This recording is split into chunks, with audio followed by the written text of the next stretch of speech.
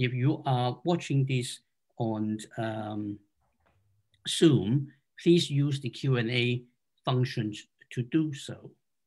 If you are watching this via the Facebook feed, then you can still send in your questions, which will be put to me and to the speaker.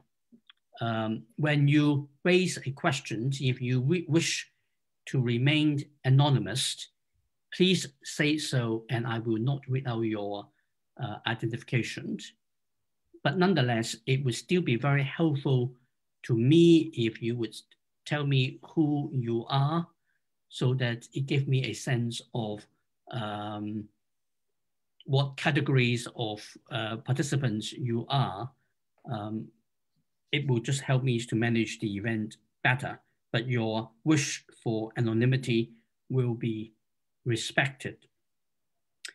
As you would know, the speaker we have for this webinar is Didi Kirsten Tatlow, who is a very distinguished journalist who had worked for the South China Morning Post and the New York Times. Didi was actually born in Hong Kong and raised in Hong Kong. I think she will identify herself as a Hong Kong person. She's also a graduate of SOAS and has been working on very widely on the political system of China, its impact on Europe, technology and worldwide transfer, the ideology, disinformation, Taiwan and Hong Kong. Now she is at the moment a senior fellow at the German Council of Foreign Relations in Berlin. She is also a senior non-resident fellow at Projekt Sinopsis in the Czech Republic. She is the co-editor and co-author of this fantastic book, which I think you see on the screen more clearly, about China's quest for foreign technology beyond espionage, which is also very much the focus of her presentation this evening. Over to you, Didi. Right, thank you very much, Steve. Really lovely to be here. Thank you very much indeed for the invitation. I am indeed a SOAS graduate. When I was there, I graduated in, I think, 1993. I wasn't really, you know, going in the technological direction or anything like that, although I was always intensely interested in politics. I think that probably came from my own background in my own background in Hong Kong and watching China when it was closed, going there in the first time in 1984, only able to speak a bit of Cantonese, and north of Guangzhou was, we just had to manage. I think, and indeed we did, myself and my brother and a friend.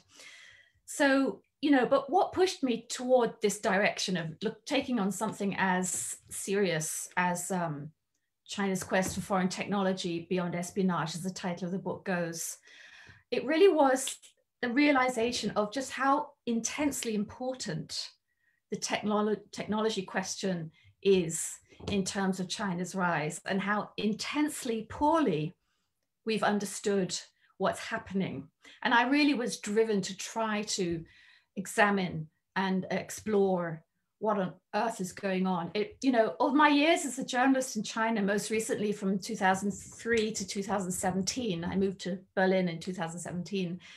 I saw a huge amount of things and wasn't necessarily able to contextualize them. And I think this is the problem that a lot of people have when they deal with China. And one of the key reasons for this is that we simply have been working in sort of quite strange and I think often incomplete paradigms. We've thought things were different from how they are. I think we, for a long time, ignored the enormous deliberateness of the Communist Party of China and what it wants to achieve. We thought things were going to turn out differently.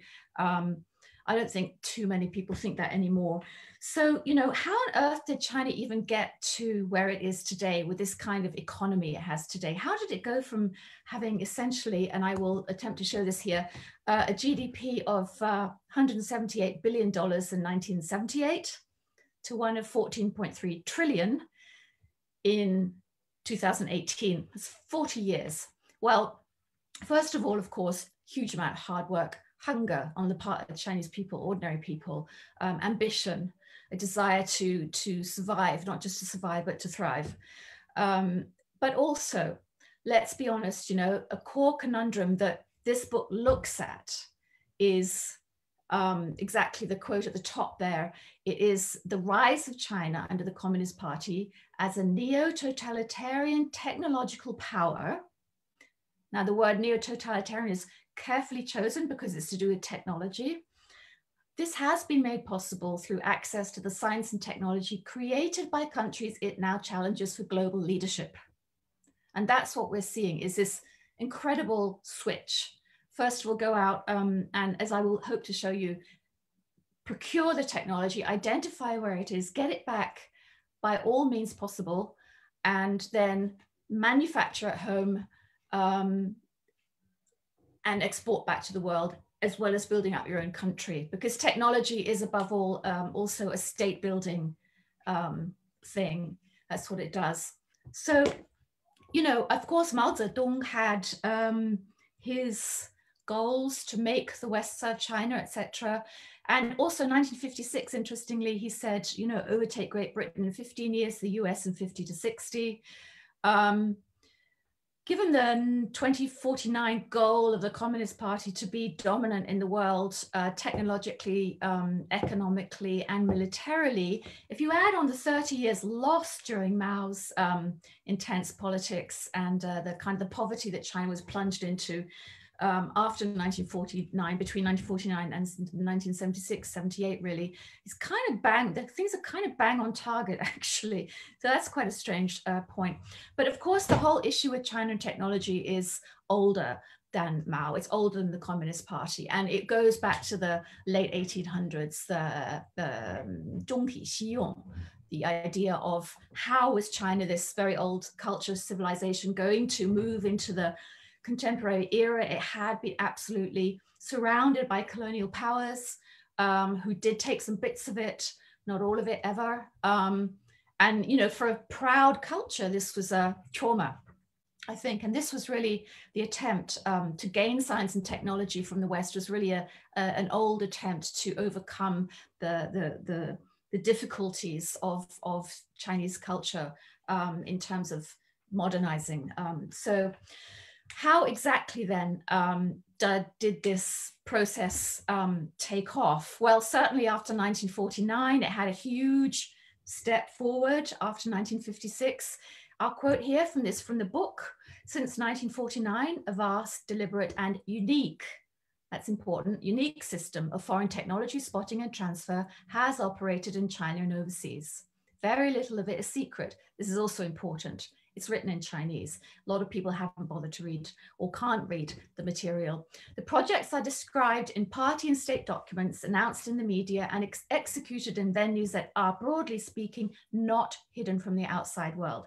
Again, we get back to the idea that one of the reasons we haven't really understood what China was doing was because we haven't really been looking, and we've been living in a certain thought paradigm that has not encouraged us to look too closely. It's been driven mostly by the desire to, you know, make money, and this sort of rather arrogant Western belief, actually, that China would just change and become like us. Not so. At least not under the Communist Party. I think that's, of course, the key here is the party, and I am talking about the Communist Party all the time now. So, you know, beginning in at least the 1950s, in 1956, we had a very interesting quote from Zhou Enlai, who was, of course, the premier, but he was also China's leading intelligence officer, which is relevant when you're talking about technology transfer in terms of setting the mindset for a lot of this activity. When China was building at the first long-term science and technology plan, and they produced a first draft in 1956, I think it was indeed, and presented it to Zhou Enlai.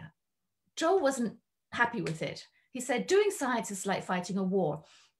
You've been working all these years on constructing the first long-term science and technology plan for China, and you haven't even set up an intelligence agency. How can you fight this war?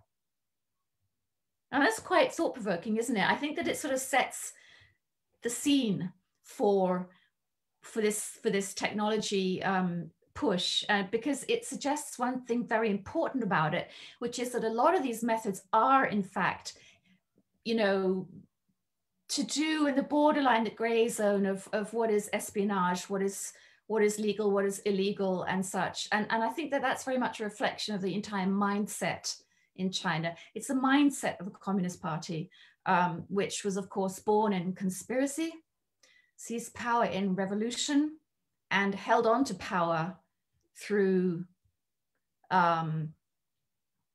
dictatorship and all that goes with it. For example, terror, but also, of course, the sense of economic progress, and that people supported it. So it's a mixed situation. Earliest successors, you might know of Tian Xuesen, who came back from America. There's a very good Tian Xuesen museum in Shanghai, which if anyone from China, I encourage you to go and take a look.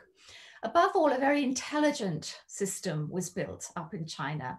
Construction of a massive system of information gathering, libraries, specialist libraries with really extraordinary abilities and detail management, vision. You know, when one looks into the literature in Chinese, it's astonishing how good this system is, and also how quickly it can grow, develop, how it's bringing in AI, all kinds of stuff now. So, you know, essentially you have in China, after all these decades of building up through policies, through party documents, in very disparate ways, but always guided by this idea of gaining technology and building a state for the Communist Party. There are about 100,000 S&T information researchers alone, so focusing on science and technological information gathering, and their work feeds into this policy system. It feeds into the party system, of course, as well. And, you know, that's just something that there just simply doesn't exist anywhere else in the world, which is why when people say, oh, but all developing countries steal technology, or but all countries steal technology, which is something that I hear a lot, people are wrong to say that. They're wrong to think it's the same thing. It's not the same thing. We're talking about a much bigger, more minutely worked out, more deliberate system with a very clear set of goals in mind. In 2001, importantly, 5 ministries: Ministry of Science and Technology, the Ministry of Personnel, aka the Ministry of Human Resources and Social Security, the Ministry of Finance, Ministry of Education, and the Ministry of Public Security, issued a policy, a joint 5-ministry policy, which in the book we call the multiple means formula. Basically, it was 以多种方式, that first quote should say 以多种方式. Technology should be transferred 以多种方式, by multiple means. There are other variations there. 以多种途径和形式, 途径和形式. What this is, you know, a carte blanche to provide whatever is useful wherever it is found. So first, to do that, you have to identify where it is in the world. You have to figure out how to get hold of it. And what this then produced was really a very wide range, legal, illegal, and gray zone methods. One example here would be the China Association of Science and Technology. This is a key organization within China. It's national, but it's also at the provincial level and the local level. This is one of the key organizations that China, that the Communist Party has identified as a way to reach out into the outside world, into America, into Europe, into Japan and Korea. Of course, we're not just talking about the West, we're talking about the developed industrial nations of the world, wherever they are. So, you know, what's important about CAST is not just all the programs that it co-runs and the technologies it identifies and the sheer energy and power behind this ability to get technology back to China through cooperations, through conferences, through, you know, university partnerships, so all kinds of things. but also that it is part of the United Front Work Department, which means that we are now straying fully into very political territory. And that's because I think that a key aim of the United Front Work Department and of United Front Work more broadly in China is in fact to spot and to bring back foreign technology and also talent, again, to strengthen the Communist Party, to grow the economy, and to achieve that great rejuvenation of China, the China dream, to overtake the world essentially in 2049. You know, what's interesting here is, and this speaks to our inability for so long to really understand what was going on, what the Communist Party was doing with technology. This is the homepage in Chinese. 不忘初心. You'll all recognize, many of you will recognize that. It's a Xi Jinping quote, don't forget your roots, you know, adhere to your destiny. Essentially, it's saying, be what you already are, which is a loyal citizen of China. Don't think you can change, don't think you should change, work for us, repay the mother country. And this is, of course, a message to Chinese people, citizens in China and throughout the world, and also, of course, very troublingly for many people, to overseas Chinese who will also be claimed by the party in similar ways. In English, it's quite a different experience to look at their homepage. The homepage of CAST looks terribly sober. Top 10 achievements, life sciences in China in 2020, like a nice sort of spacey page there, you know, materials, etc. It's a completely different atmosphere, you know, and I think that this is a big part of why this policy has been so successful, because, you know, foreigners will, of course, go to the English, for example, if they don't read Chinese, which, let's face it, very few non-Chinese people do read Chinese, and they'll see this and people think, oh, well, that's, you know, sounds great. And there'll probably be some message there now about, you know, fighting the coronavirus, collaboration with the WHO. But again, just compare these two things. You know, in a sense, what's been going on has been a kind of a parallel story. One story for Chinese readers, Chinese speakers, Chinese people, citizens, whom the party targets in order to deploy for its goals. And another story for foreigners who are the target of much of this activity and who need to be kind of won over in a way that doesn't make people anxious and doesn't make people realize just how much the goal is to, in fact, bring technology and therefore power, you know, to bring it back to China, therefore to create power that will then go back out into the world in the form of science and technology and economy. It reflects this basic thing of 内外有别, the inside and the outside are different. And as Tong Ganyuan, who wrote a book about being the United Front cadre that published in 2016, wrote, the basic idea of the United Front was that the insider knows the ropes and the outsider is just along for the ride. Even within China, people who were not part of the United Front system often really had very little idea what was going on.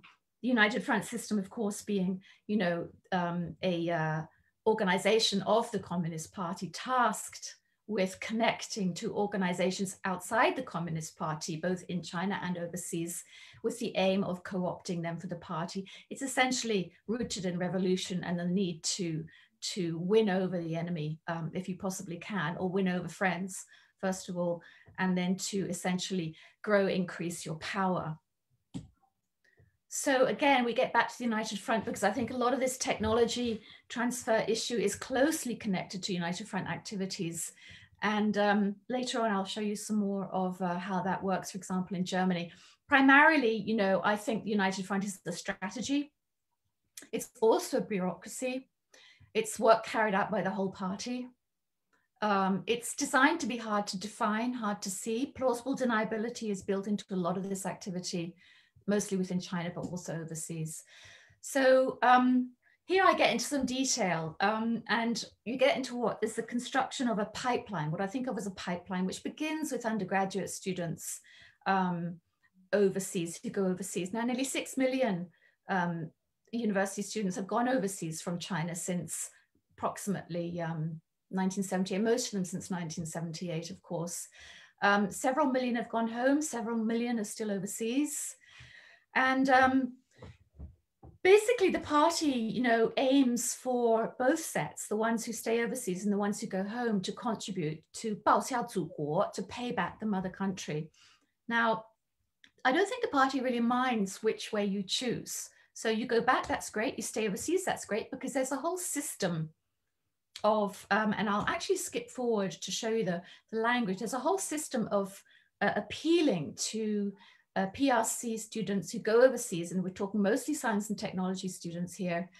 Powerful repeated appeals to loyalty to the ancestral country, 祖国.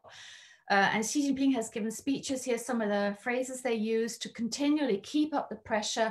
You must never forget that you are first and foremost a citizen of the PRC. Full assimilation overseas is not desired. You should pay back to the motherland, serve the country, 为国服务, repay the motherland, 报告祖国, match talent to need.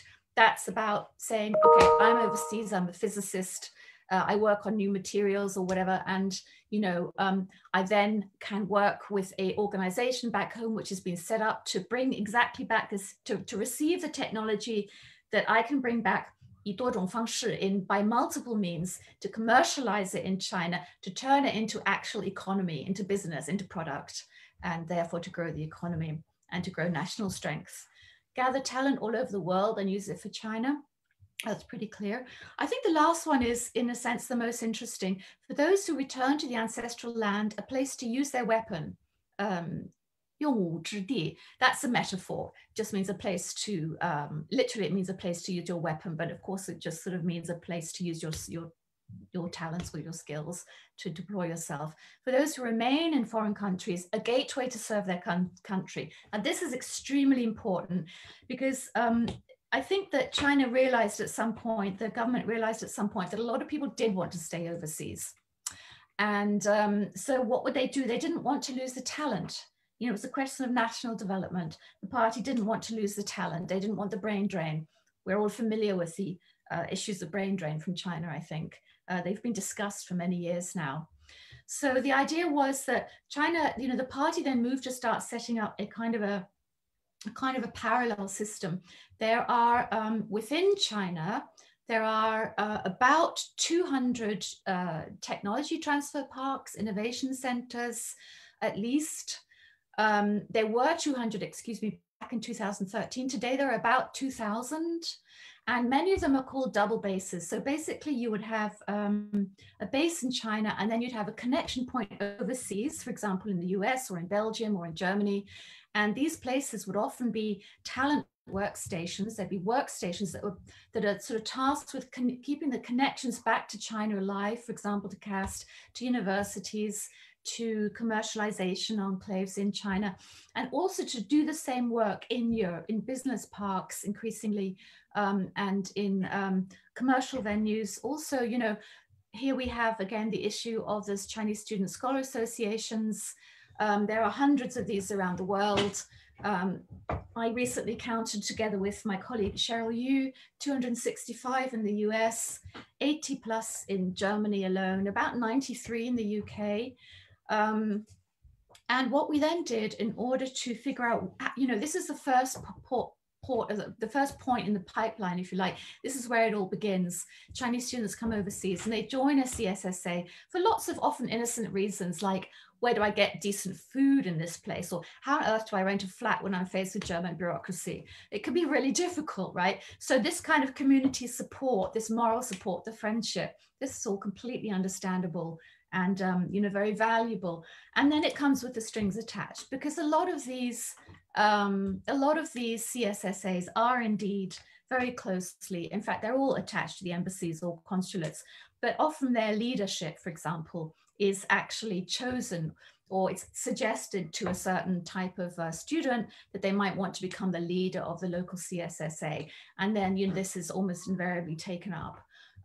You know, it's a mixed picture, but this is definitely happening. And we did some counting on Europe, for example. You know, SOAS obviously in the UK, I'm in Berlin, so we take Europe as an example. We counted the next step of this whole process, which is the professional guilds. And So after kids graduate, get a job, stay here, maybe they go work for BASF, the biggest chemical company in the world, down in Ludwigshafen in Germany, for example.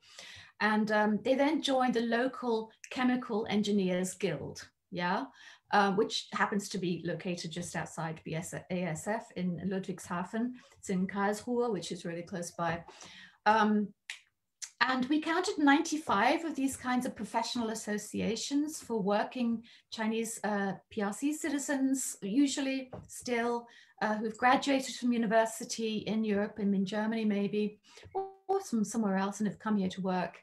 And of these 95 professional associations, 47 of them stated on their own websites that they engage in technology transfer back to China through these sort of workstations, as they call them, through these multiple connections back to universities, to companies, to government ministries at the local level, at the provincial level, just an absolute extraordinary range and detail in how these connections all work. And they're then gathered together in Germany in fact, in Germany, but for all of Europe, with something called FCPAE, the Federation of Chinese Professional Associations in Europe, which organizes an annual conference in a European city. Last year's was, I think, online. The year before that was in Dublin, and the year before that in Helsinki. Last year's was supposed to be in Manchester. They were reacting to Brexit by going to Ireland in 2019 and Manchester in 2020. That was the plan, to explore opportunities for science and technology cooperation, as it's always called, and friendship and such like, you know, in the UK and Ireland after Brexit.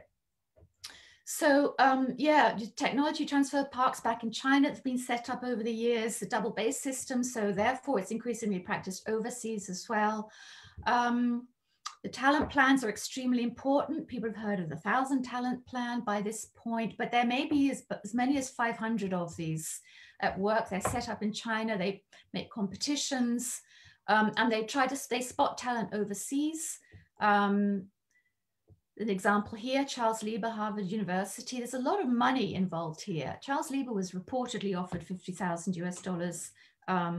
This is all at the allegation level, to work with a Wuhan Institute University.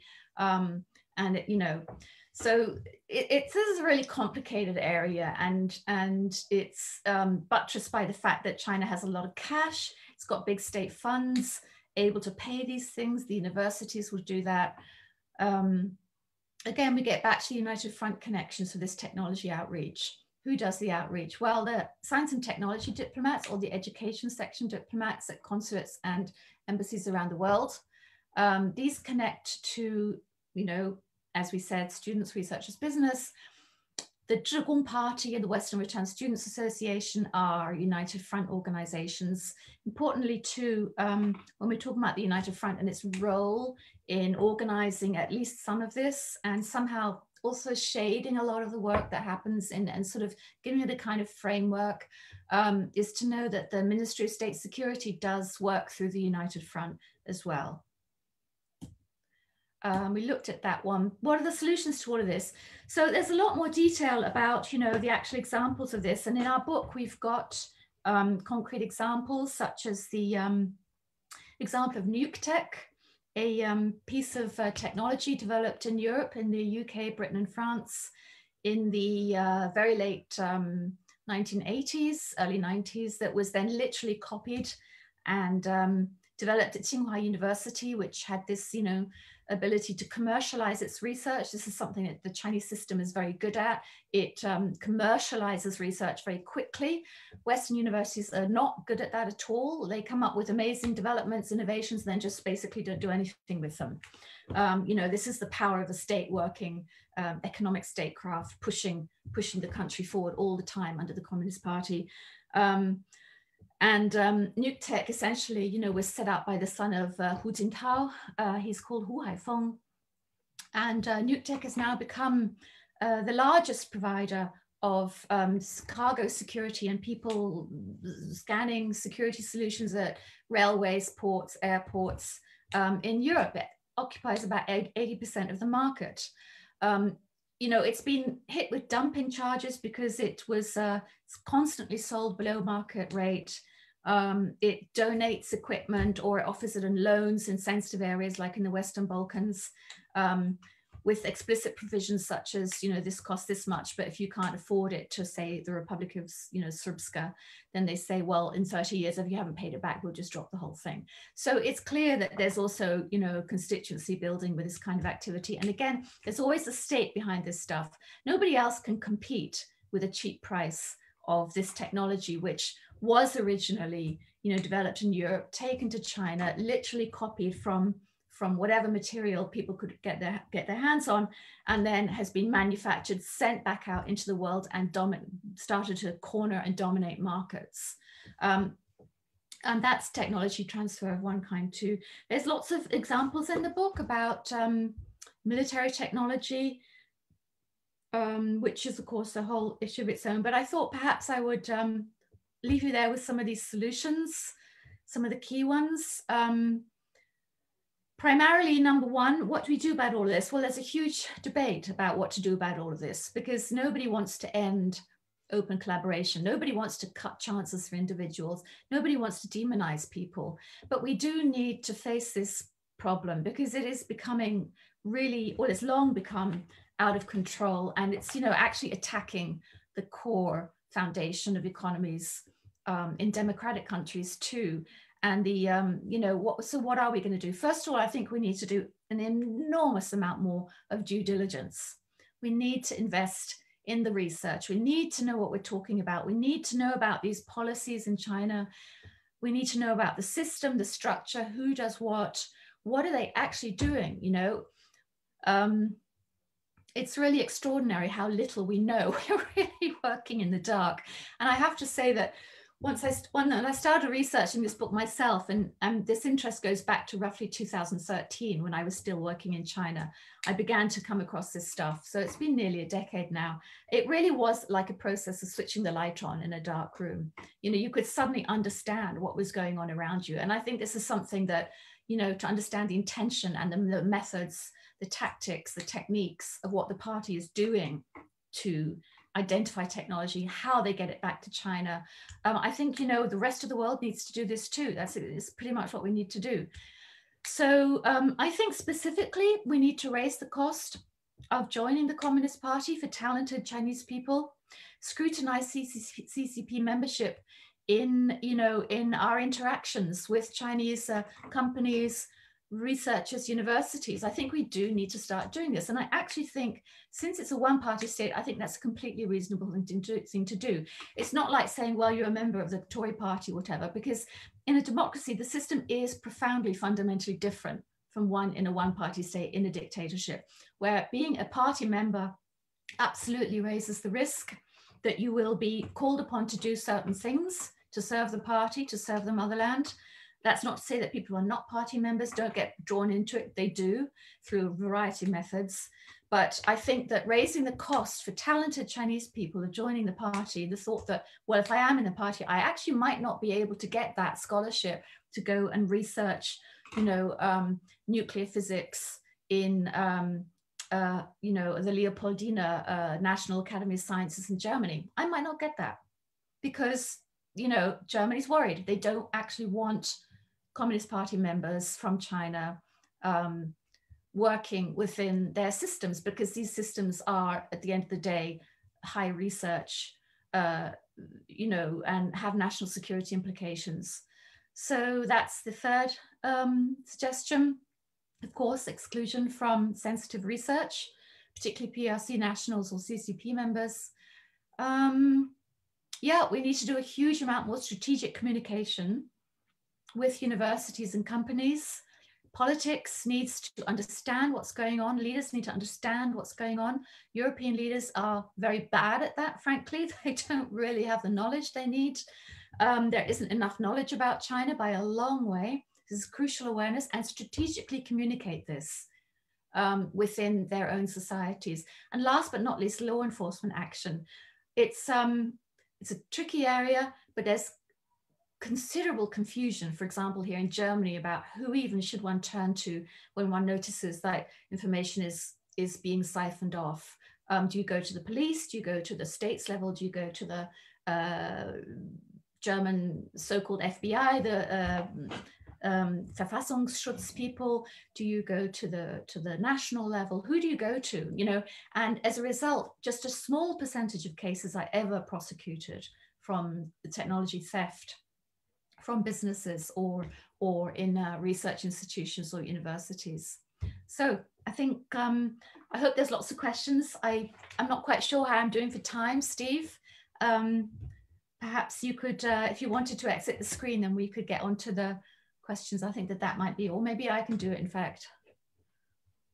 Thank you, Didi. I think that is a really interesting presentation that you have made. We already have a number of questions being raised. Before I open the floor, as usual, let me start off by asking you a question.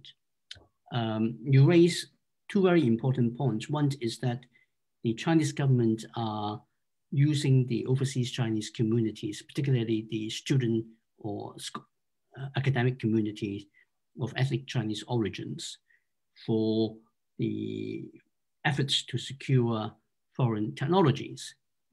And you also then suggest that the one important countermeasure is to scrutinize and screen out Communist Party members if they are trying to get engaged into that kind of sensitive technological institutions. And I thought implicitly there is a bit of a contradiction there, and I would like you to clarify whether I am reading it right or not. Because if the whole issue is primarily one of members of the Communist Party, then it cannot be very effective. Even though there are 90 million members of the Communist Party, you're talking about a population of over 1.3 billion. So it's not really that high a percentage yet. And the overwhelming majority of Chinese students and scholars overseas are not Communist Party members. Yeah, I know, yeah. So isn't there a bit of a disconnect, unless your assumption is that the Chinese government's efforts to recruit overseas Chinese students and scholars are not very effective if they are not members of the Communist Party? Could you clarify? Yeah, sure. No, I think the thing is that this idea, it is a really difficult issue to deal with, Steve, because nobody wants to discriminate based on anything. You know, that's appalling. And everybody, you know, and it's something that's often used against people trying to draw attention to this risks, the massive risk we face with this situation. Is that, you know, somehow one is racist. I mean, that's complete nonsense, but it's manipulated. It's an argument that's taken by the party and thrown back at people who are trying to deal with a very neutral kind of political risk. And it's somehow turned into a racial argument by the party. This is to be completely energetically and utterly rejected. So I think the reason for focusing first of all on the party is that saying, well, nobody from the PRC can come, that's really, really difficult. It's, in a sense, it's not fair, it's counterproductive, and it carries with it an enormous sort of set of problems as well. So how does one actually manage the problem? Well, sure, a lot of the students are not party members, but it's important to remember that there's all kinds of different students going overseas. And very often these CSSAs, for example, are led by quite politically ambitious PRC students, people who do actually want a career in politics back in China. So these are kind of key people, if you like. Now, if people who have that kind of ambition, and many of these people will be party members actually, if they, you know, for a start, have problems, you know, if that's a kind of a practical block, as well as a symbolic message to China, don't send party people abroad to take on these positions, to run these kinds of CSSAs, which some of which are fine and some of which are absolutely not fine, you know. because it may cost you in future, you know, because you might not be able to do it, because we're just going to say we don't actually want the Communist Party operating in an underground hidden fashion among us in democratic countries. The political risk is simply far too high. So it's kind of a mixture of being a practical bloc, given the prominence of some individuals within the system and how they can then act on the other individuals within the overseas Chinese student or professional system and the disproportionate influence they will have. And it's also a symbolic gesture to say, look, we kind of know what you're doing, and you need to stop. So I think that I hope that answers your questions.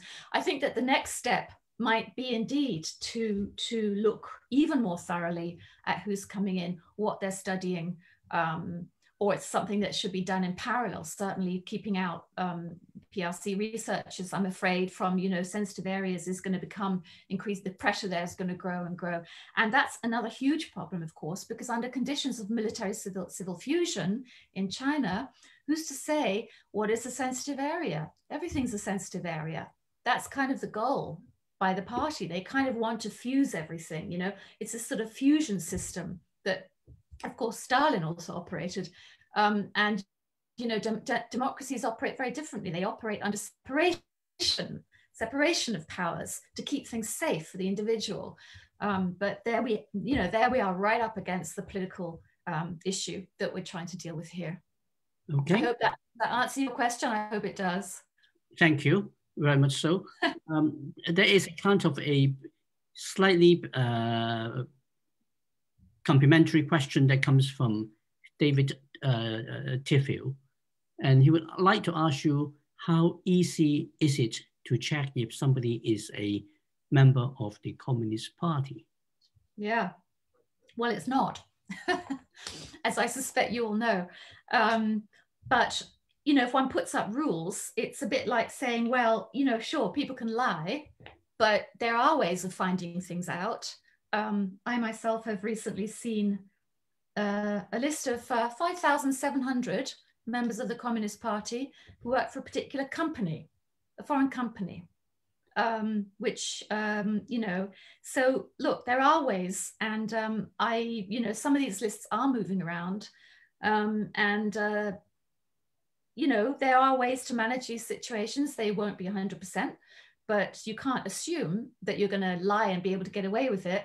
And the minute you lie, you are legally liable. You know, it's a bit like saying, it's a bit like, well, it's a bit like sort of a taxation system, isn't it? It's like, you know, you can lie about your taxes, but if we catch you, you're going to be in serious trouble. And in fact, this is exactly how they have been identifying and arresting people in the US now with the Department of Justice's China initiative. Often it's through things like financial issues. You know, you declare your taxes, you say, this is all I have, but it turns out, you know, you may be getting more, quite a lot more. You're not declaring it. You're keeping it in a bank account in China, for example. So, you know, there are ways of doing it. Okay. Next question I pick comes from Charlie Parton of Lucy. When a Chinese company buys into a foreign company, perhaps only 5 to 10%, does it get the rights to access the technology? Under what circumstances, short of a majority, is access to the technology permitted? Well, that really depends on the agreement, I think, that the two companies strike. And I think that one of the problems we've had is that Western companies, or, you know, companies from industrialized countries, have been extremely generous in their technology transfer to China. That's the basic system of tech for trade. So it's basically like, we give our technology to you, you manufacture in China, you know, you do it cheaply because you don't pay the workers too much, and, you know, we make a huge amount of money, and so do you, right? So tech for trade is one of only 32 methods that we identified in our book of technology transfer. And it's probably the least problematical, in the sense that the company can simply say, we're not signing this. And, you know, if they can't then go and do their business in China, well, they can go and do it somewhere else. I mean, there does need to be some sense of responsibility and, you know, kind of agency among companies in the West as well. But, you know, I mean, Chinese company, Western company technology, again, Western companies need to look at what they're transferring over and whether or not it's worth it in the long run. A small example, somebody I know developed a system for how to deal with sewage waste from high-speed trains. Now, this is quite detailed. It's completely brilliant, right? And he's been working with China for a long time as an engineer. And he's, you know, the idea is that he's going to sell this for a certain sum of money. But if he were to stay, you know, in control of the technology and not sell it to China for a certain amount of money, he would probably, over time, eventually, you know, the idea is make a huge amount more of money. So, I mean, what price are we actually selling our technology for? We tend to think that we're just giving second-rate stuff or stuff, and we will stay ahead with innovation. But that's not necessarily the case. And I think we're starting to feel that the catch-up isn't working anymore. But for Charlie's point, I think like the main point is like it's going to be up to the companies to decide what is the terms of their agreements together, and do they actually want to you know, work with a country where the laws are so clearly aimed at getting technology from themselves, from their company. Okay, I'll move on. Next question comes from William Knight, also from London. In your research, were you able to determine the likely average time it takes for a Western company entering into a technology transfer agreement with a Chinese technology partner for technology supply to become redundant because the Chinese partner has reached the point where it has obtained all it needs in the first instance? Right. The short answer to that is no, we didn't, because it's not really germane to the book. The book is essentially about legal, illegal, and grey zone technology transfer, and it was about sketching the system, examining for the first time actually what's happening in Europe, also in Japan and Korea. Those are also unique chapters in this book. So this again, this is the tech for trade situation that I mentioned, one of 32 methods. And no, so we didn't address that in the book, but you know, I'm sure that look, I mean, I'm sure that there are a legion of different possibilities for that kind of thing. I think that there will be other sources where you could go for that. One thing that's very interesting, really, your question prompts me to say is that it's striking how many sort of experts in this field really didn't themselves understand for the longest time what was going on. And the reason for that, I think, is that they simply weren't looking at this from an intelligence point of view. Now, I have nothing to do with the intelligence world. I don't work in it. I'm a think tanker, former journalist. But, you know, what this book draws on is all open source. And, you know, open source and classified intelligence are two different things in the West. We differentiate quite carefully. And yet 95% of intelligence is open source. You know, that's kind of like something that people very often kind of say as a sort of ballpark figure. And it's in a way China's ability to use open source so cleverly that has enabled the growth of this really extraordinary system. I think that that's something that we might actually need to change moving forward, is to become more sort of, how should I put it, more intelligentized about how we use information as well. So that's just a thought prompted by the question. And, you know, of the 32 methods of technology transfer, I mean, the speed of transfer is impossible it's impossible to estimate. I think that, you know, if you were talking actual cyber espionage, you know, it would be faster. If you're talking about cultivating an individual who goes overseas and works in a German research institute and then goes back and works in the China Academy of Engineering Physics, which is down in Mianyang in Sichuan province, and develops and designs China's nuclear weapons, then you might be talking, you know, many years. Okay, next question that comes from a SOAS student, Ethan Howard. Would you say that foreign technology acquisition in the PRC is still outstripping Chinese domestic innovation, or is Chinese technology production catching up now? Yeah, that's a super important point. There's no question that innovation is growing in China. Mostly what is growing is what's known as secondary innovation. So innovation off things that have taken place elsewhere. One great example of that would be the WeChat app, which is, of course, I think, well, it is highly, highly insecure, but it's very practical, easy to use. Everyone loves it in China and, you know, in other places too. TikTok being another example. People will know exactly where you are when you're using these apps, anywhere in the world, really. Tencent will know, that's the owners. So, you know, and we'll be watching and listening. So that's, you know, people say that WeChat, etc., is better than various other Western forms. That's possibly true. So that would be a very good example of secondary innovation. When we're talking about basic innovation, I think that there still are problems there for sure. And, you know, I think that that really has to do with,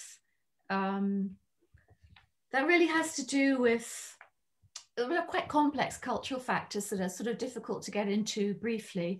The political is one aspect of it, that the lack of desire to just sort of let people go and let them explore completely freely. I mean, and also the education system, of course, requires a certain style of teaching, perhaps, to even learn Chinese. I mean, the sheer rote memorization required doesn't exactly lend itself to, you know, sitting around blue sky thinking from a young age. So there's something of a contradiction right there, I do think.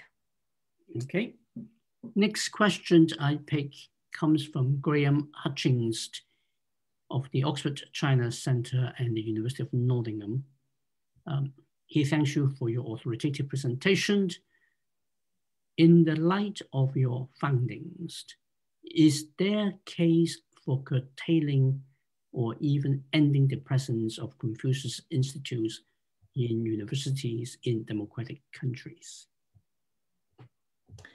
Yeah, thank you, Graham, for the question. Yes, there is. Sweden's done it. You know, I looked up the website of a Confucius Institute at a German university recently, and, you know, amid all the controversy swirling around the Uyghur regions, what's happening there, the forced labor issues, the camps, which we've seen on satellite images, we've heard so many first-person testimonies. And, you know, that's just one of very, very many really severe human rights problems that have taken place over the years consistently, never ending really, sort of a fairly benighted situation in China. And, you know, the website of this Confucius Institute was all about, look, you know, here's this nice historical thing, Tang Dynasty, something or other. Here's, you know, how to do the spot of, you want to learn calligraphy, come and have some language classes. And it was like a parallel universe to all of that stuff. There was no examination of the problems. Now you could say, well, we don't need to examine problems all the time. That's true, we don't. But we do also need to examine problems that take place, because at the end of the day, people want to work towards happier, safer societies and happier, safer people.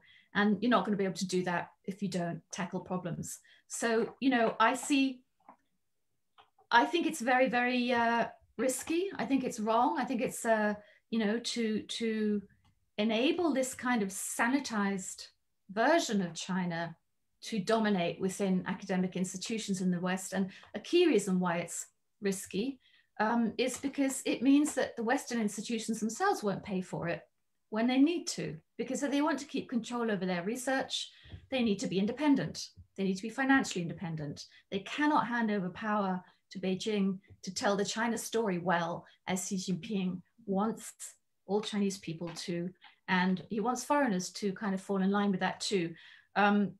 So it's, you know, it's dangerous. I think it's very, very risky from many points of view. Now, if China wants to have institutes that do those things, you know, cultural affairs and calligraphy, tea and pipa and whatever, fantastic stuff, it should do so as a Chinese government-sponsored cultural institute operating independently outside of the halls of academia, the precious knowledge resources that, you know, countries have built up over decades, hundreds of years within free democratic societies to really pursue excellence and knowledge. And they should do so outside, but they should not be mixing propaganda with real research.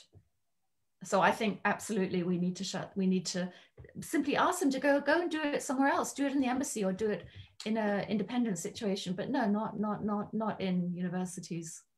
Okay. Next question comes from the Facebook feed. And the question is, how successful is China in obtaining foreign technology at an overall level? And whether there are structural weaknesses for China's approach to obtain foreign technology. Okay, I'm not quite sure. Well, how successful is it overall? Level means, right, okay. It's massively successful. That's why we wrote the book. It's extraordinarily successful. Think for a minute, you know, this is where we get into these different worlds, like what we think or what foreigners think China has done and what's actually been going on are two very different things often. And, you know, one reason, of course, again, is the language keeps a lot of people out.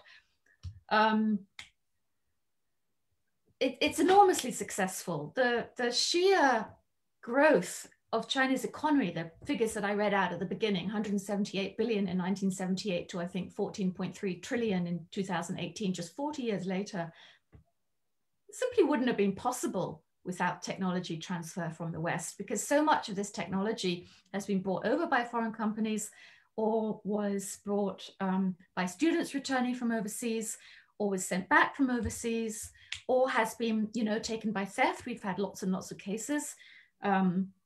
One in Germany, in Cologne, a Lanxess, the company, the usual technology theft situation, a USB stick or stuff going back. And then, you know, a competitor is set up in China, often who worked at the other company in the first place, and then goes back with the knowledge and sets up another company. And then they turn up at a trade fair and offer their same product made much more cheaply and off the technology theft to the same buyers. And then that's when the whole thing gets realized of what's going on.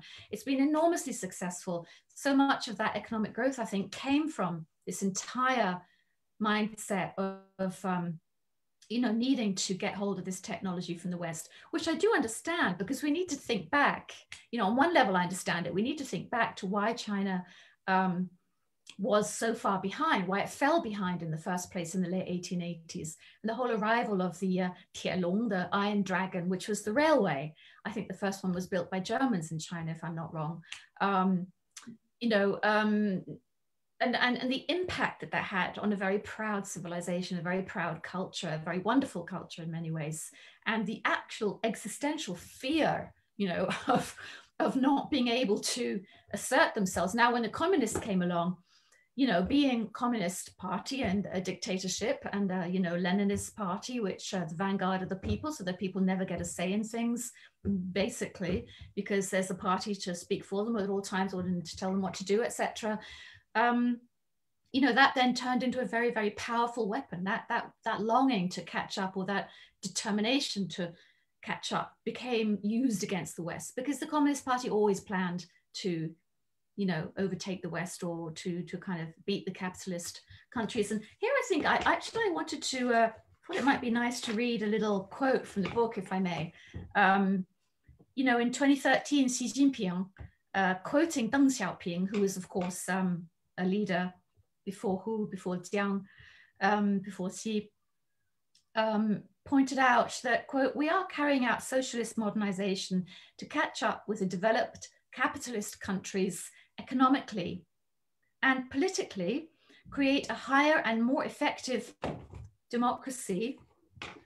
than the capitalist countries. Moreover, we will train more and better skilled persons than in those countries. So there you can see how important science and technology, training and knowledge was to Deng's plan for China after the death of Mao to kind of join the world socialist modernization, as they call it. And of course, when he talks about higher and more effective democracy, they're talking about the so-called democratic, people's democratic dictatorship. They're talking about leadership by the party. They're not talking about the democracy that Democrats have. So, science and technology was essential to this political rise of the Communist Party. So overall, it's been enormously successful. It's an absolutely brilliant system. It's probably the single most brilliant system of technology acquisition in the world. There isn't anything even near it somewhere else. So any more specific questions there? Are there any structural weaknesses? Structural weaknesses. Well, there probably are. We really addressed the strengths. That's a good question, because the strengths are manifold, enormous input from the ministries. You've got this sort of situation in China where you've got, for example, the Ministry of Industry and Information Technology, MIIT, and it's like a pillar, right?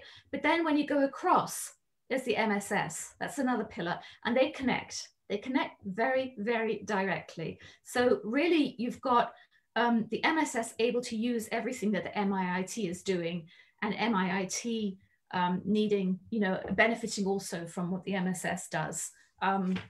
And that's simply, that's the structural, if you like, the structural reality of the one-party state. So structural weaknesses, probably they would be in areas like provincial competition or something like that. But again, that's not limited to foreign technologies. So I would focus more on the strengths here. I think there's enough reason to focus on the strengths. Is China more successful? Some types of foreign technologies. Yeah, I don't know. China casts a very, very wide net. It's looking for everything. It's always looked for everything from very early days. Nothing really is too small to be of interest. Some foreign countries make the mistake of saying, well, but we only have 5 million people. They're not interested in us. That's just not the case.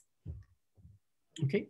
Next question I picked comes from a SOAS PhD student, Melia Howe. It was reported that the British Prime Minister Boris Johnson will use the Queen's speech next month to announce a bill to counter hostile states, including a foreign agents registration scheme, which would require all individuals working on foreign governments in the UK to register their presence. Sorry.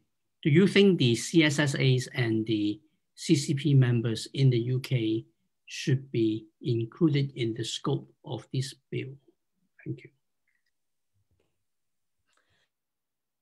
Yeah, this is the difficult question. And I think that actually, yeah, I think we do need to include the CSSAs in this and other organizations. For example, I mentioned earlier the FCPAE, the Federation of Chinese Professional Associations in Europe, which is in Frankfurt. But look, I went down there to take a look at the place. It's in a suburb of Frankfurt. It's a residential suburb.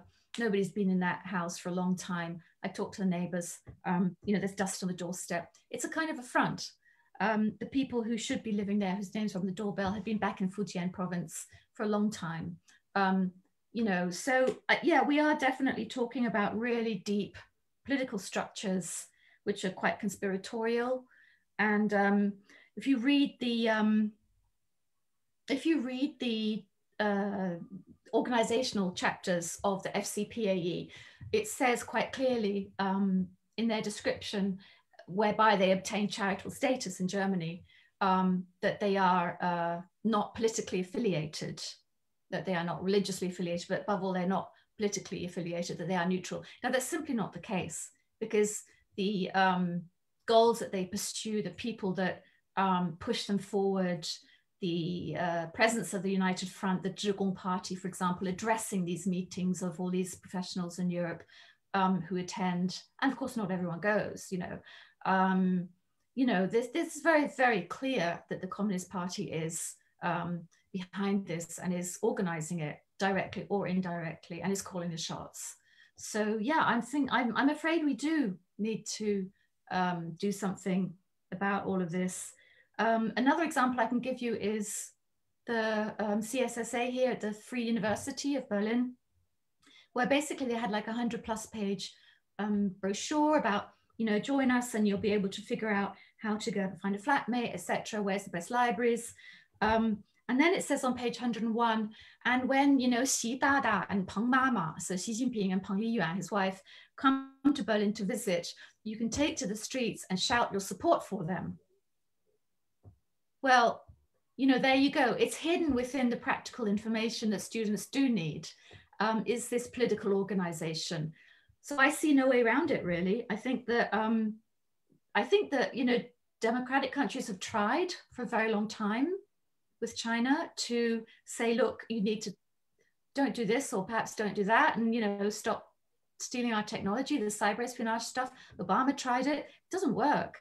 So what do we do next? We really have got to the point, I think, where we need to think about our own democratic security, about protecting our own democratic systems, because they are highly vulnerable.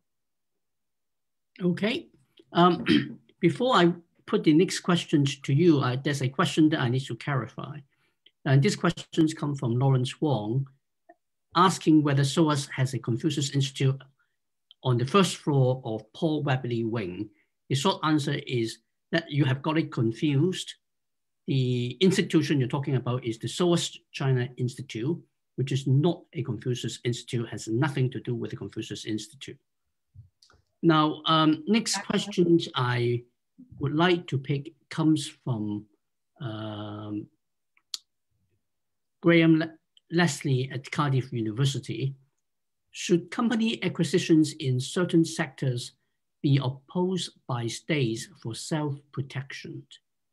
Which sectors? And what percentage of Chinese students are persuaded? And what percentage are forced to act in ways which will damage countries they are operating in? Yeah, that's two really great questions. Yes, states need to move to protect acquisitions in critical areas. Germany has done some of that. There have been a couple of big examples recently, energy. Unfortunately, there are other examples where nothing is happening. Why do we need to do that? I mean, in an ideal world, we wouldn't, but we're not in an ideal world, and we are in a systemic rivalry. I think that's very clear. So you need to, again, you need to ensure your own democratic security, which is a term that I like because it suggests a form of security that is sort of not scary, that is democratic, and also a way of securing democracy, if you like. So it's a term that works in both directions. And that, by the way, really needs filling out. So if you've got people there, Steve, at SOAS who want to work on the issue of democratic security in China and the West, I think that would be absolutely amazing.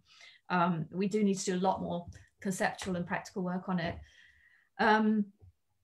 So, I mean, the sectors, I think we know the sectors broadly. They are things like telecommunications. I would say that we need to actually think about health in this way, because the trouble is that everything is turning into data.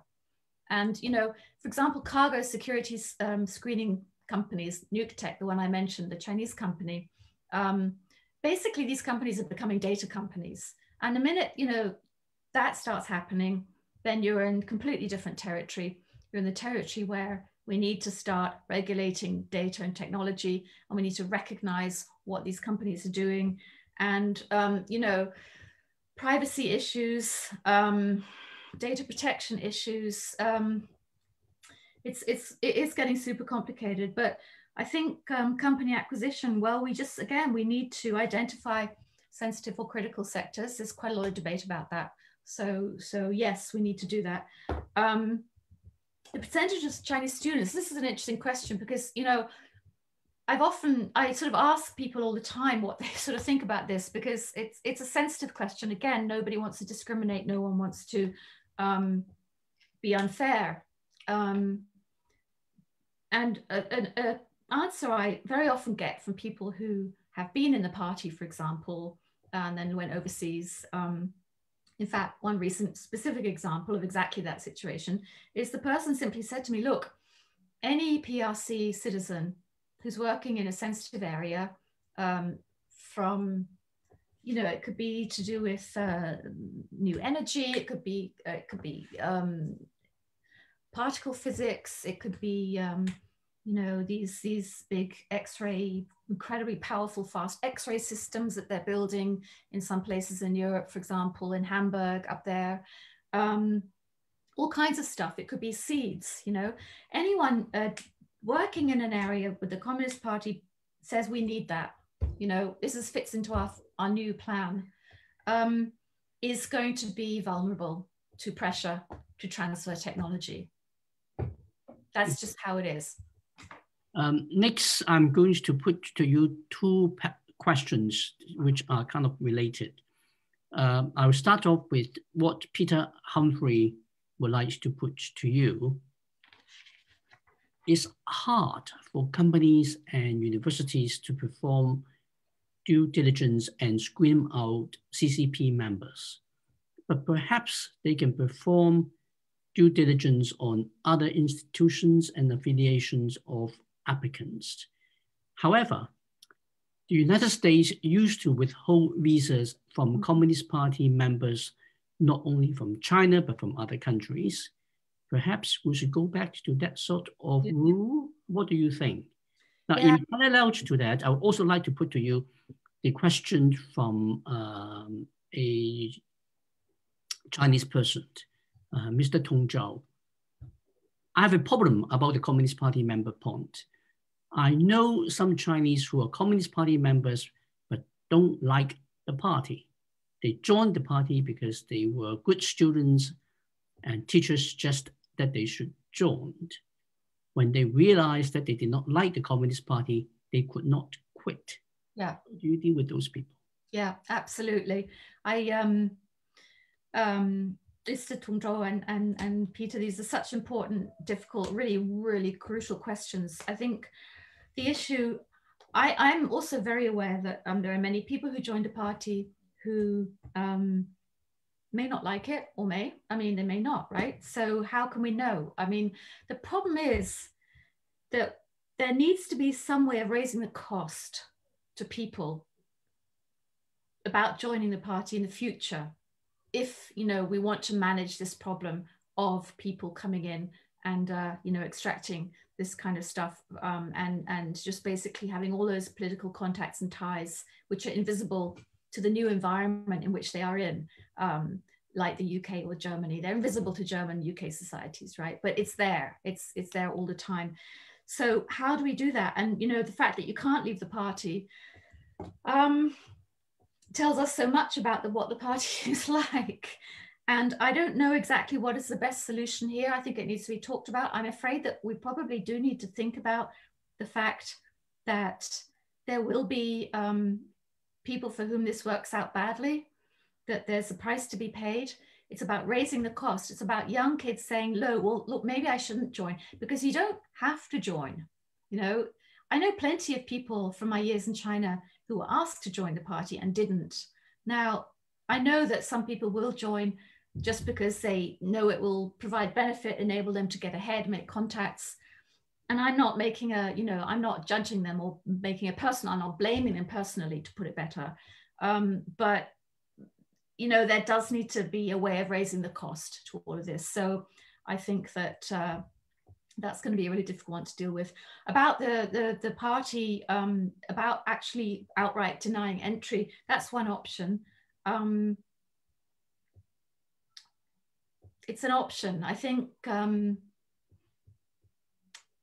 it's a tricky one. It's definitely difficult to know who's in the party and who isn't. But again, I repeat the point I made earlier, that you can ask people to declare. And if they lie and you find out, well, then they've kind of, you know, they will be punished. There will be responsibility involved with this if they are, in fact, you know, if there's some kind of FARA style situation comes in, Foreign Agents Registration Act, which I think it does need to. You know, so again, they make themselves vulnerable. So the next step about denying entry, I actually suggested this in something I published back in 2018 after arriving in Germany from so many years in China and Hong Kong, 39 years in China and Hong Kong, and then coming to Germany and sort of realizing what was going on here and how none of the Germans realized what the party was actually doing in German society, both in business, technology, and in cultural groups, social groups, politics, if you like, also politics. And I said, well, maybe we need to think about this. And I think that maybe we do need to think about it. Yeah. It's unfortunate, but how else to manage the problem? You know, this is the difficulty. Okay, next question I think comes from a SOAS student, Mary Stokke. The question is really about how would you suggest balancing the economic interests with the security risk? I think the questioner was asking you in terms of how you balance between technology sectors from China, where China is leading. Do we accept them? Do we not accept them? Yeah, no, we don't. We don't accept them. I think, you know, I don't see that, you know, I think it's a reflection of our incredibly sort of economistic mindset of the last decades, that we even think that it's possible to accept, you know, technology which is outright dangerous to democracy and threatens privacy in really fundamental ways.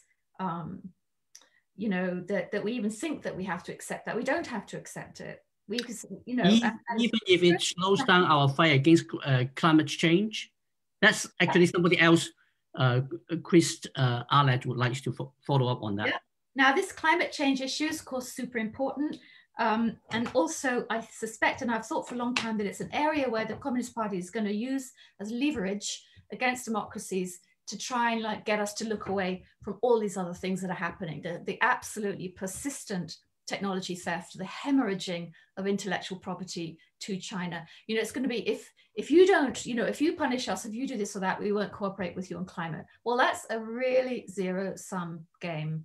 I would like to push people's attention toward an article published in Foreign Affairs recently by Andrew Erickson and somebody else. It was just a few days ago. Very interesting concept in there, which I think is very fresh. It's basically saying that we need to compete with China on climate and not seek to cooperate in a sort of a kind of naive, friendly, we're all in this together way. Because frankly, the Communist Party, I don't think it really thinks it's in the same boat as democracies in most ways. I think it feels profoundly threatened by democracies and absolutely determined to neutralize democracies. So, you know, we need to rethink how we deal with the climate issue in order that the party cannot use it as leverage against democracies. I think that's the basic point. And I think that there are ways of doing that. It's maybe for another discussion or so, but no, you know, I mean, it's like, you go back to a long time ago, it's like, well, how do you do business with somebody who's actually determined to usurp your own system? At the end of the day, it's just really stupid, isn't it? You know, to use their own technologies when you've got your own, to use their technologies when you've got your own technologies, because apart from anything else, China aims to replace much of the technology and the manufacturing in the West. In Germany in particular, quite an old model, you know, making machines, you know, it's very sort of 19th, 20th century, right? You know, made in China 2025, but also the medium long-term science and technology plans and the China Standards 2035, and also the China Brain Project 2030, which is all about AI and, you know, artificial general intelligence issues. I mean, all of this is aimed at essentially making the world dependent on China's supply chains, and also replacing manufacturing ability elsewhere in the world. And, you know, Xi Jinping said it back in October, we want to make the world dependent on China. So again, it's not a secret. It's just the problem is that we don't really listen and we don't take it seriously and we seem to be afraid to act. That's really, you know, what it boils down to. Next question I pick comes from Jonathan Fenby. He's really asking you about how important is the military element in the technology gathering by China or whether that is now a moot point because it's all under the military-civil fusion? Oh, it's very, very important. Got a couple of specific chapters on that in the book. I can only, again, here it is. I can only encourage you, of course, from my point of view, to go out and get hold of it. It's enormously important. There are a lot of areas where China still needs to catch up. There are areas where it's already probably too late. We're looking at the South China Sea, for example. China has about 80 of these sort of catamarans that fire missiles, right? So they can function in shallow waters. They are absolutely warships. It's got about 80 of them. I believe they're made under license from an Australian company. And they're out there now. They're in the world. There's a lot of other stuff like that. A lot of the espionage in particular, and also the gray zone stuff, because remember, military-civil fusion, MCF, means that everything is connected on a fundamental level. You have no idea what your stuff will be used for once it goes to China. That's the whole point. So yeah, but still there are very specific military goals to all of this. A lot of this, for example, quantum stuff like that, a lot of this would be now in communications. The whole quantum thing was a lot of it was taken from Austria and from Heidelberg, and taken back to the China Academy of Sciences in heads and through cooperations, which were perfectly legal. They were just, thought to be a really great thing at the time. So, quantum communications and encrypted communications, these are things which technically in future, the idea is they can't be broken, that this sort of quantum communications supplies a form of encryption that can't be broken. So you can imagine, I mean, the significance of that in any military situation is absolutely vast, and why we are, continuing so enthusiastically to supply this kind of thing to a country that has clearly made clear that it really loathes the political systems, of democracies, is frankly beyond my ken. Next, I'm going to read you a comment, and then I'll turn it into a question. The comment is from Henry Tillman. Tencent has minority investments in over 800 companies, Alibaba in over 325. These are partnerships, not intellectual theft. Licensing deals structure protect Western intellectual property. Now, the question I'm going to turn to you is, how would you suggest we deal with companies like Alibaba and Tencent? Mm-hmm. Yeah, there are absolutely a lot of legal agreements between Tencent, for example, and when you say I'm sorry, I didn't catch your name. When the questioner, the commentator said that Tencent had 800, I assume they meant 800 companies overseas or what?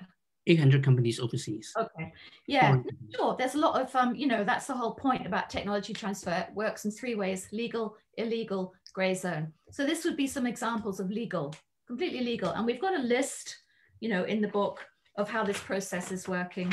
There's a specific number of types of transfer: legal transfer, 1, 2, 3, 4, 5, 6, 12 legal transfer methods, in general, 8 illegal, including espionage, cyber espionage, and then 2, 4, 6, 12 again are gray zone. Okay, so what does one, can you just repeat that question again? The actual way you turned it into a question from being a comment? How should we deal with companies like Alibaba or Tencent? Because they are clearly private companies in China, very strong, vibrant global companies. They're not clearly private companies in China, frankly. I mean, if you just look at the situation with Ma Yun, with Jack Ma and Alibaba, what is going on there? There's a lot of to and fro discussion. There's no such thing as a clearly private company in China. And to make my point, I think, please, go and read what Xi Jinping himself says about the United Front and the importance of what's called the non-state economy, i.e. the private economy, but he calls it the non-state economy in the United Front activity, which is once again all about co-opting people who do not support the Communist Party, co-opting them to support the Communist Party at home or abroad. He says very clearly that the non-state economy, i.e. the private economy, is a key part of the political, of supporting the party, that it should always support the party and the country when called upon. We are not talking about clear distinctions between something being a private company. That's simply not the case. When you look at the Chinese legal structure, it doesn't work. Chinese law states very clearly, a whole raft of laws state very clearly that all Chinese citizens and all Chinese companies, enterprises, organizations have certain duties, such as to comply, to cooperate, to collaborate with the state security demands, which are set by the party and the state. And that not only must they collaborate, even if you're Tencent, and they must also, they may also not say that they are collaborating. They must also keep it secret that they are in fact supporting the national security objectives of the party state. So yeah, no, I mean, that whole that private company thing, it doesn't work. Again, we're talking about fusion, not separation. Okay, we have 2 minutes left. I want to squeeze in one last question. It is one for seeking clarification from Jenny Bourne. She would like you to explain to people who are not so familiar with international copyright law, what is the distinction between legal and illegal technology transfer? Yeah, if you think legal illegal distinction is difficult, try gray zone. That's even harder. It's a complex area. We need much better definitions in law. That's something that we, one of the conclusions that came out of the book. We also need better definitions of what's the concept known as foreign instrumentality. So therefore, when the interests of the foreign government are at work within your own society, who is it serving? We need better legal definitions of that too. I mean, I can quote for you what it says in the book. Extra legal indicates that the types of transfer these organizations engage in typically are not subject to outside scrutiny. Hence, the legality of the transactions is unknowable. That's one way of understanding it. Another way would be that, for example, illegal transfers would be things like breaches of contract, computer network exploitation, insider operations, reverse engineering, very popular one. The whole high-speed train network in China was reverse engineered from German and Japanese high-speed trains. The Minister of Railways was very open about that. He said, we're going to 再创新, we're going to reinvent. Examples of legal transfers would be the tech for trade agreements that I talked about. Something that's known as startup competitions, which when the party state says competition, who does best gets the money, come back, make the stuff at home. Direct technology purchases is of course legal. And extra legal would be things like, again, like this way that we have no way of knowing, or the legal systems in a foreign state cannot cope with the sort of very unique reality that is the Chinese Communist Party's structures and activities.